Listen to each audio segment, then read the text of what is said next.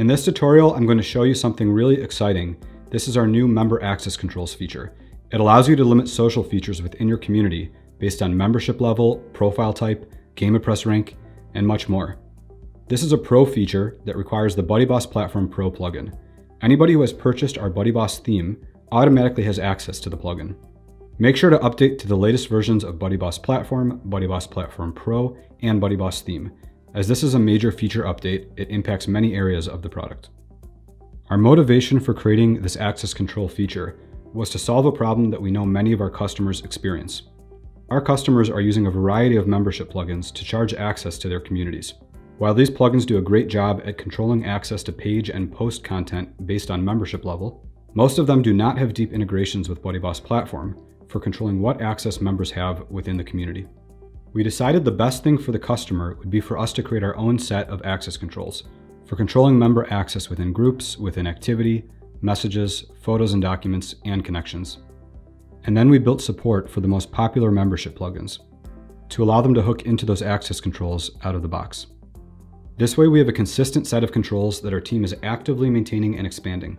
And as customers, you can pick and choose your preferred membership plugin based on their core features, worrying less about how they integrate with BuddyBoss, and they will all control access within your community the same way. And this has a second advantage, which is that it gives us a consistent set of access controls to sync into the BuddyBoss app using a single set of APIs. This means that everything I'm about to show you works in BuddyBoss app. In order to configure this Create Groups access, you'll need to make sure that Enable Social Group Creation by all members is enabled. And then only members that meet the filter specified under Create Groups will see the Create Group button or be able to access the Create Group page on the front end. And only members that meet the filter specified under Join Groups will see the button to join public groups or request access to private groups on the front end of the website. We use these same filters across all components. I mentioned earlier that our motivation for building this feature was to support a variety of membership plugins so that you could easily control access within the community based on membership. But then we went ahead and added a variety of additional filters to give you even more power. In this first release, you can limit access by the following filters: a member's WordPress role, such as editor or subscriber, a member's profile type, only if you have profile types enabled and configured in the profile settings, otherwise this will appear grayed out in the list. If I go into BuddyBoss Profiles and go to Profile Types, you can see I've configured teacher and student profile types, and coming back here, those are the ones that are available to me to choose from. We can limit access based on WordPress, achievements and ranks. This is only if you have the WordPress plugin activated. In my site, I've configured these achievements in here. We can see advanced, beginner, and intermediate. These are the same ones that are here to select from. And of course, we can control access based on membership level, as I've mentioned before. In this list, you'll only see the membership plugins that you have activated on your site as available to click and select from. We've also added LearnDash and Lifter as they have their own membership components. So if I select MemberPress, for example, it gives me these three membership levels to pick from. That is because in MemberPress, I created these three membership levels, and so they appear as options to me to select from. And then we also let you control access based on gender. This only works if you have the gender profile field added in the profile field settings. The reason we've added support for gender is because some of our customers are building dating or matrimonial communities, and they've asked us in the past for the ability to control access in their community based on gender, and so we've added that for those users. This is a big foundational feature. We've provided a lot of filters out of the box, and in future releases we'll be adding even more, as well as the ability to combine filters. Let's go ahead and apply some filters.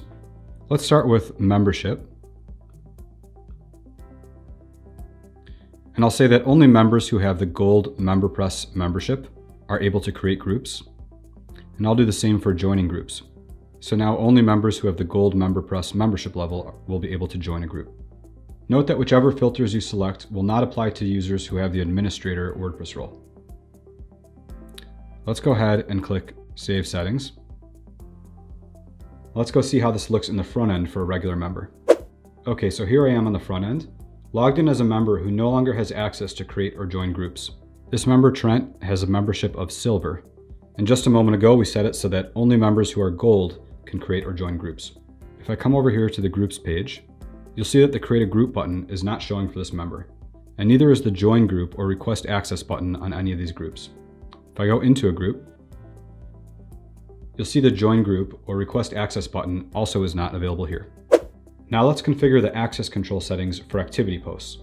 Here I am at BuddyBoss settings activity. Let's scroll down to the bottom and you'll see a new section called activity access. Here you can control which members are able to create activity posts. Members who are without access will not see the form to create new activity posts in the activity page or the timeline in their profiles. There are a couple of scenarios where these filters will not apply. Again, they won't apply to administrators. In addition, they also won't apply to activity feeds in groups. Let's go ahead and select a filter. For this one, I'll go with WordPress. And then I'll say that only members who have achieved the intermediate or advanced achievement should have the ability to publish into the activity feed. Let's click on Save Settings. Now let's see how that looks in the front end. Okay, so now I'm on the activity page, logged in as a member who no longer has access to create activity posts. This member, Luna, has not earned any WordPress achievements yet. You'll see that the form to create activity posts is no longer showing. And if I go to the timeline in my profile, it's also not showing in the timeline here. Now let's jump to the WordPress admin to configure the access controls for messages. Here we are at BuddyBoss Settings Messages. This is a new settings screen that will only appear in BuddyBoss Platform Pro, and we can see it has the messages access. Here you can control which members can send private messages. Members without the required access won't be able to send messages on the messages page or in groups. However, they'll still be able to send group messages as long as the group organizer has activated that setting in the group settings. The filters work slightly differently for messages. You're able to not only filter which members can send messages, you can also specify filters for the members they're allowed to message. For example, if we select profile type, we can set it so that only teachers can send messages, and I could say that they can send messages to any member, or I could restrict it further and say that teachers can only send messages to students. Let's go ahead and save these settings. Now let's see how that looks in the front end now that access to messaging has been limited.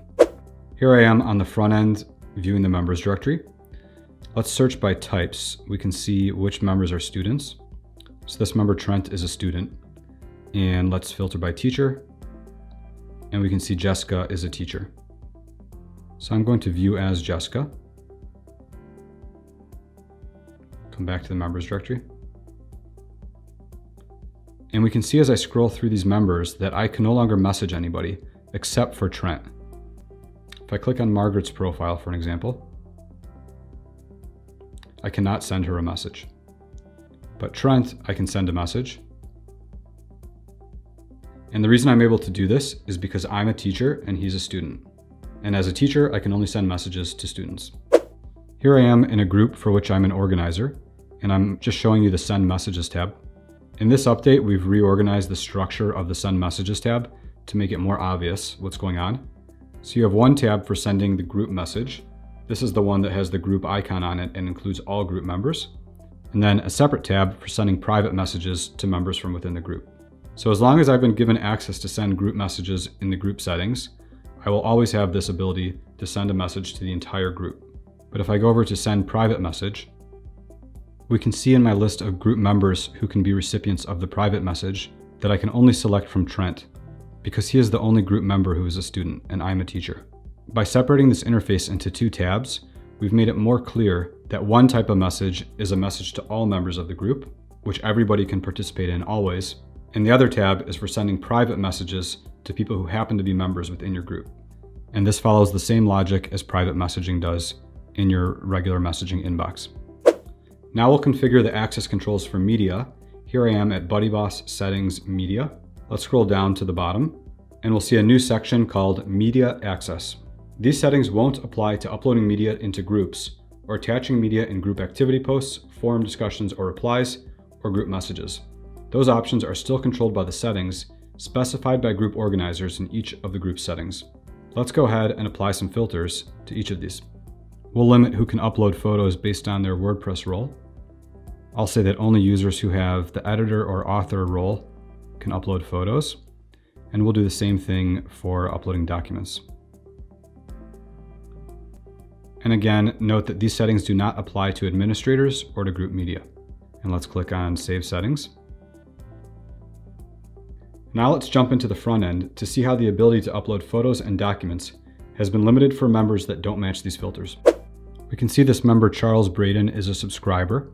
He's not an editor and he's not a contributor. So we're going to view as Charles. Let's go to our activity page. And you'll see that when I go to create a new activity post, I no longer see the icons to upload either photos or documents. Similarly, these icons will be removed when sending new private messages or posting new forum discussions or replies. However, I may still see these icons inside of groups as long as the group organizer has the upload photo or document settings enabled in the group settings. I also cannot upload photos or documents from my profile or from the photos or documents directories. You can see I have no button to add a new photo. And lastly, we can control connection access. Here I am in BuddyBoss settings, connections. This one works similar to how messages works, in that not only can I control who can send connection requests, but we can also control what types of members they can send those requests to. So for this example, let's use LearnDash. LearnDash has a feature called LearnDash Groups, which they also market as a membership system. And similarly, Lifter LMS has Lifter LMS memberships. So in this example, I'm going to say only members who are in the Classroom 1 LearnDash group/membership are able to send connection requests. And they can only send connection requests to other members of the Classroom 1 LearnDash group. And I'll go further and say only members who are in Classroom 2 can send connection requests, and only to other members who are also in Classroom 2. If I come up here to LearnDash and we look at groups, we can see Classroom 1 and Classroom 2. So let's go ahead and save these settings. And now we can go see how this looks on the front end. So here we are looking at the Classroom 2 settings. And we can see for the users list, there are 2 members who are part of Classroom 2, Jessica and Trent. Let's go to Jessica, and I'll view as Jessica. Let's click on Maverick's profile. I cannot send him a connection request. Let's click on Trent's profile, and I can send him a connection request.